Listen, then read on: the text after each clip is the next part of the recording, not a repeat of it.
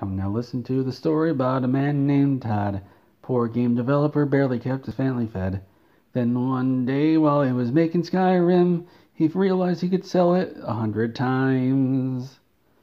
Skyrim for the Xbox 360, Skyrim for PS3, Skyrim for Xbox One, Skyrim for PS4, Skyrim for Nintendo Switch, Skyrim for PC twice. Who knows what else he'll be selling Skyrim on next? You think he'll be selling a patched version for Skyrim for Xbox One or Xbox? I can't remember the name. Xbox X Series or whatever it's called, and the PS5. I bet he will.